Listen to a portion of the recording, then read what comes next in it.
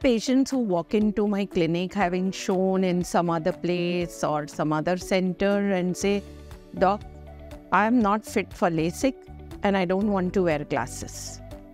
So what do? We have two technologies available with us.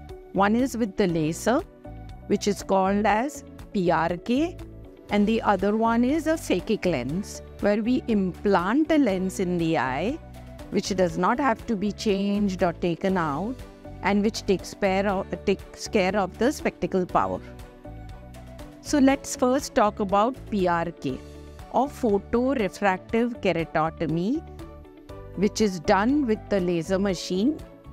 The technique we have with us is Streamlight, with or without Contoura, in which there is no cut, there is no touch, there is no pain, and it gets rid of the power in even thin corneas.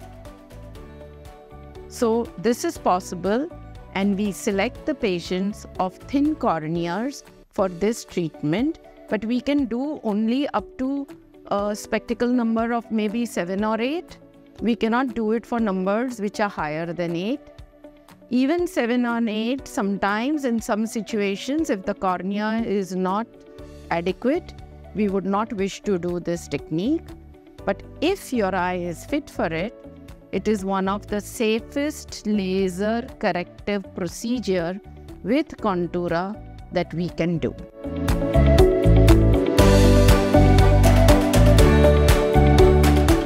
Suppose your power is 10 or 11 or even 6 or 7, but it is not fit for PRK, and you do not want to wear spectacles or contact lenses. What we have is phakic lenses. Phakic means with our own lens still in the eye, not like a cataract surgery where we remove our own lens. So in a phakic lens, we have Indian and we have imported ones. It is a fully reversible procedure.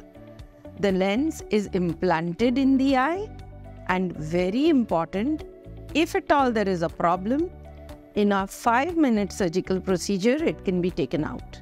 But as yet, I have not had to remove any lens of any of my patients once it is done.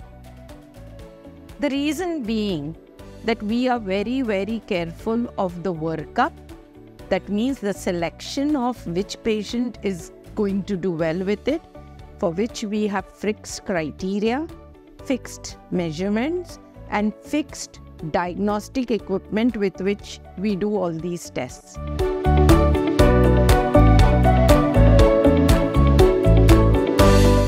Once this workup is done, with the help of the IOL Master 700, which we have, anterior segment OCT, which we have of Carl Zeiss, with the help of gonioscopy to see the angles, and also measurements with vernier caliper, we take a call whether they are fit for a phakic lens or not. Then it is the calculations of what lens to be ordered, whether the patient has a cylindrical power or it is a non-toric lens where there is no cylindrical power, and the costing would depend on that. Trust me, speak to our patients. These are our happiest patients. Hope to answer your question of what do I do if I am not fit for LASIK and I don't want to wear glasses or spectacles. Thank you.